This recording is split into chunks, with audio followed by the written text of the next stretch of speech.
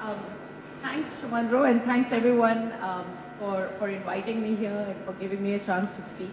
I accepted this invitation with a little bit of trepidation because I have spent many years now trying to figure out what open data actually means. About 10 years ago, when I first started working in the area of what at that time was loosely defined as governance, the two words that were very much in vogue that defined the space in which I had begun working were accountability and transparency. Accountability, actually there were three: accountability, transparency, and participation. And it's quite interesting to see how words evolve and the meanings they acquire.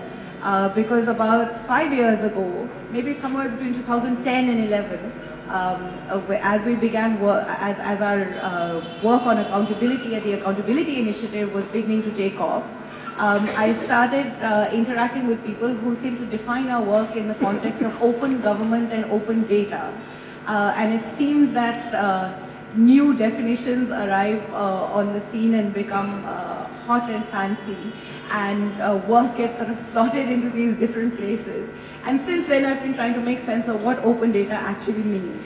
So I thought I'd use this opportunity to maybe share with you a little bit about how I think about open data in this larger landscape of accountability, transparency, and governance. And pose a few thoughts and questions for you as you go through the deliberations for the day.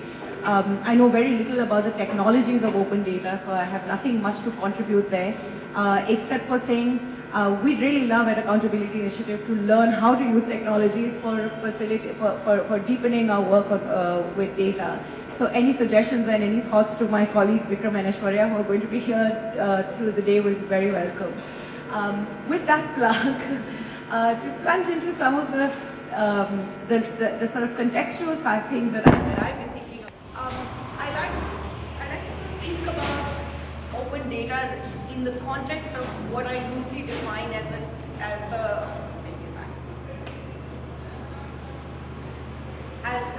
the technologies of governance. And in my thinking about how different people and different discourses have used the terms governance, accountability, transparency, and data, I loosely sort of slot them into two and a half broad categories. And I think and those categories are important because depending on where you sit, you think about data and what data can do from the perspective of strengthening accountability and transparency somewhat differently.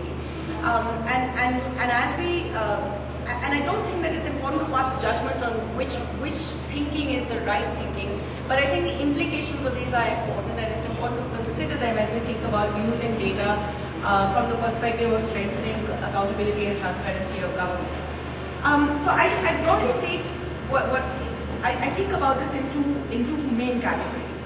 One is a category which I loosely call sort of the rights and welfare framing of thinking about accountability, transparency, and the use of data in that context.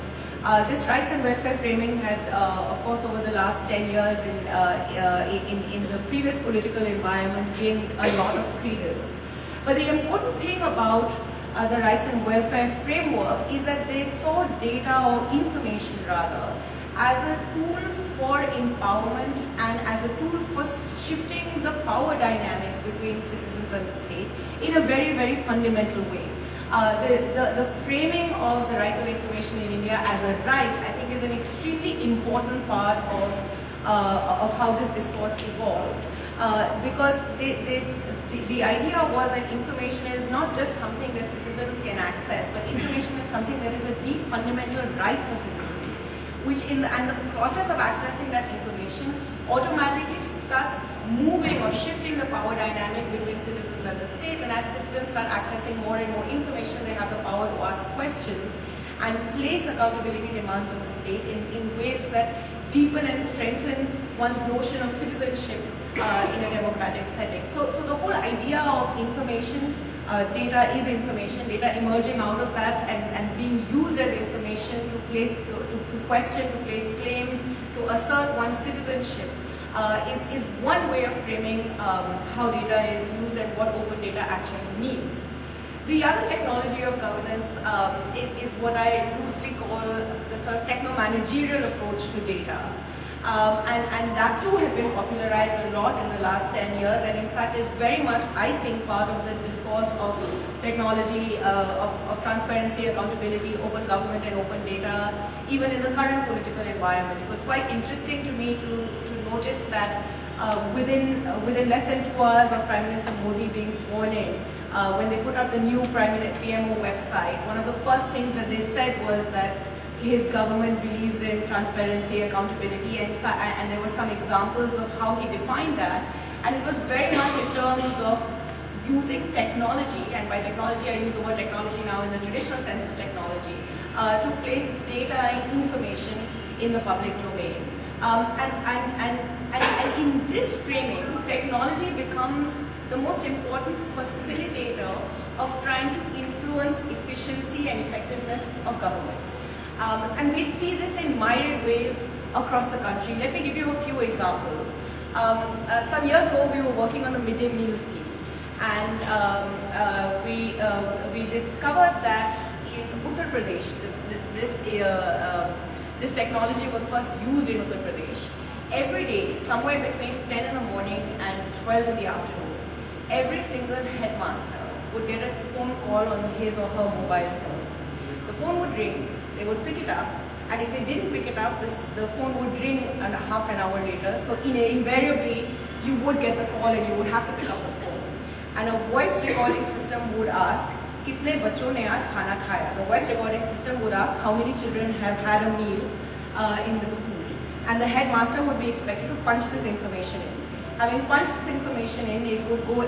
The data would be the IVRS system would enter the data into a back-end system, and in real time, anyone sitting at a block office or a district office would be able to see how many children in a particular school in Hardoi, in Uttar Pradesh, had eaten or to use the technical government term, availed of a midday meal on that particular day.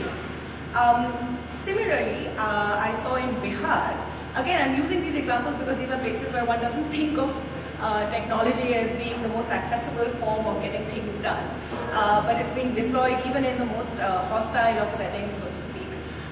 In Bihar, I discovered in the National Rural Employment Guarantee Program, which in its heydays was the most obvious thing for any district magistrate who wanted to make his or her way to Delhi as quickly as possible to pick up and make sure that they got right. So in order to ensure that their officers were actually doing their job, all the program officers at the block level were handed over GPRS phones. They were expected to take these GPRS phones and go around to different work sites when they were doing their monitoring. So one of the big concerns was that officers don't do what they are supposed to do, so how do we ensure that they actually do their jobs?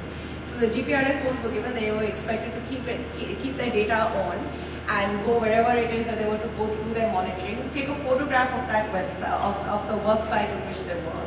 To use that photograph, upload it immediately onto a back-end system, so that the district magistrate sitting in his or her office would in real time be able to see whether or not the officer was showing up and doing the job that he or she was supposed to do. And we're seeing this very much, the use of these technologies, even in the conversation that we're having over the last 6 months about improving governance in Delhi. So officers now are being expected to use biometrics are being deployed to ensure that officers show up at their various Sarkari Bhavans on time and exit their Sarkari Bhavans at the appropriate end of the 8-hour workday, so that they do the job that they're supposed to do.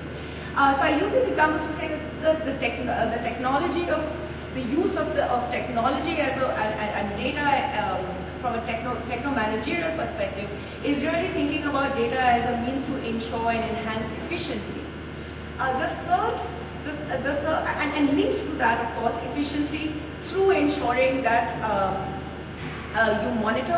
you monitor in a way that creates the right kind of carrot, the right kind of sticks. There's less talk about carrots in order to ensure that people do what they're supposed to do. The third kind of, and I call this a half because I'm not quite sure, I think it fits in both places. But the third place where data is being deployed very often in the context of how do we fix some of our governance loopholes is in the whole context of what is often now being defined as evidence-based policy making. So how do we take decisions in a manner that are anchored in some kind of empirical understanding, some kind of evidence of the reality in which programs are being deployed, and I think it has been most successfully used through mechanisms of randomized controlled trials as ways of trying to understand whether policy decisions work in the ground, in what context and how. And in some ways this has sort of facilitated a larger conversation about how do you draw compromises between the necessities of politics and the necessities of evidence in decision making on how to resolve very complex social problems. And it's quite interesting that there wasn't, very often one used to say that good economics and politics don't necessarily go together. Sometimes it could also be argued that good evidence and politics don't necessarily go together. And it's sort of in that context that the push for using evidence as an anchor to think about what would be the appropriate policy decision to take has been pushed as a very important way of thinking about what open data means, what open governance means, what open government means, and how to ensure that governments take the right decisions in a manner that is transparent and ultimately accountable for the policy objectives that it has set for itself. The interesting thing about this sort of typology that I used to think about what open data means is that at some level it's deeply political. If we look at data from the perspective of how the rights or welfare approach thinks about it, it is deeply political. Data is used as a vehicle to facilitate conflict, which could restructure or reshape the power dynamics from the ground level up. And I think the use of the RTI and some of the use of data in the NREJ are very, very good and important examples of precisely how this plays out. Information can be used to ask very, very detailed questions of the system in a context where citizens have barely ever had the power to approach the government for anything. I studied the social audit in the NREJ, which uses the RTI as well as uses an MIS system to collect information on how the NREJ is being used in Andhra Pradesh. And while there are many elements of it that don't work, to me the most powerful way in which the data was being used is that it was used by citizens to ask questions in a sort of public setting through the mechanism of a public hearing, and the government officers were forced to respond and provide explanations for why things look the way that they do. So if citizens say that I worked for 15 days and I should be getting 200 rupees and I've only got 100 rupees in my bank account, the usual dynamic between the state and citizen is, well, it'll come, or how dare you ask me these questions, or your information is wrong. But in this kind of context, when you have this information and when this information is being used to challenge, it pushes the state to give a response. And by response I mean to actually give an explanation for why things are the way they are, which is very, very fundamentally different and a very different dynamic of the interaction between citizens and states. So there is a deeply political element of data which I think the rights approach really, really understood and uses quite effectively. Of course, there are limits to that, and the limits to that are that you can keep asking the system questions, but is the system designed and aligned to be responsive and to be able to be effective? Conflicts will only be effective in shifting the dynamic if at some point the system is pushed to respond to that. And the social audit in Andhra Pradesh is also a good example of precisely where the limits of that come into play, which is where data from the perspective of using it as a technology for improving efficiency and effectiveness of administration may actually be a useful thing. So, for example, if I am one of the biggest reasons why there are problems in the NREJ is delays in payments, And technology was then, and this would come up consistently through the social audits, and the use of technology to bring in smart card, biometric banking and so on, has been one method by which this problem has been tried to be, the state has responded to this problem and tried to be more responsive to it and ensure that there is some improvements in payments. But at the same time, if you only think of information, if you only think of data and technology from a techno-managerial perspective, you end up losing out on what this is actually meant for, and it ends up becoming quite ineffective. And I often wonder, if you need to buy GPRS codes and hand them over to your lowest officers, and if you need to sit down in front of a computer and track step by step what the officer is doing, there's something inherently deeply wrong with how the system is organized. And if our knee-jerk solution to each of these problems is to use technology as a way to tighten the screws and to monitor more, we might be missing the wood for the trees here. I don't put GPRS technology on any of my colleagues. Two of them are sitting here and they can answer to that. I have no idea what they do. The expectation is that you do a job, that the basic norms of functioning in the work environment which we have are ones where you come, you do your work, you produce an output, you feel proud of that output, and you move on. You come to work, as opposed to come to work only when somebody forces you with a GPRS phone to work. And of course, you will find ways of gaming the system. The example I gave from Bihar had many officers leaving their phones at home or handing it over to a friend to go and take that photograph and upload it while they were doing whatever else they wanted to do. So when we think of technology, when we think of data from the perspective of technology only, we do suffer from only deploying new innovations and new ways of using data without really asking ourselves the larger question of what the implications are. And I think I go back to, and perhaps more sympathetic to the right way of thinking about data. I see data as a deeply political tool, and as a tool that can be used to fundamentally question, shift, and re-articulate. And the same goes for the evidence-based policy-making way of thinking about it. I believe evidence is crucial. All our work is about data precisely because we believe that evidence ought to be the starting point.